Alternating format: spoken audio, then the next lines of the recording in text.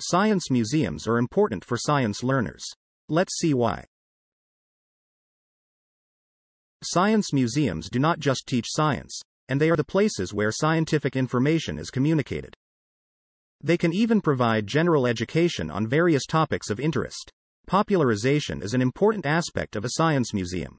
It helps to engage the visitor looking for an appealing and remarkable experience. The museum should encourage the visitor to explore new scientific fields, visit science exhibitions, and participate in different activities such as workshops or laboratories. The responsibility of a science museum is not to provide scientific knowledge.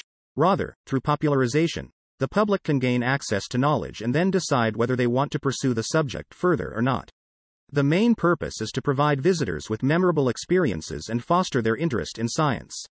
Many museums choose to use the internet to reach out and improve accessibility.